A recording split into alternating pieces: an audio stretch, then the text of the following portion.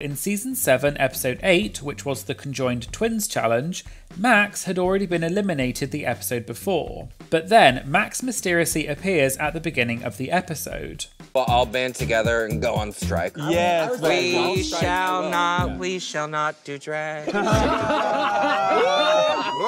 She done ready to hand her. And if we look closer, we can tell that this shot of the queens turning around to look at the TV screen is clearly from a different episode. And this is because Ginger Minj is wearing a red top here, but then in the next shot when they turn around, she is wearing a white pattern top instead.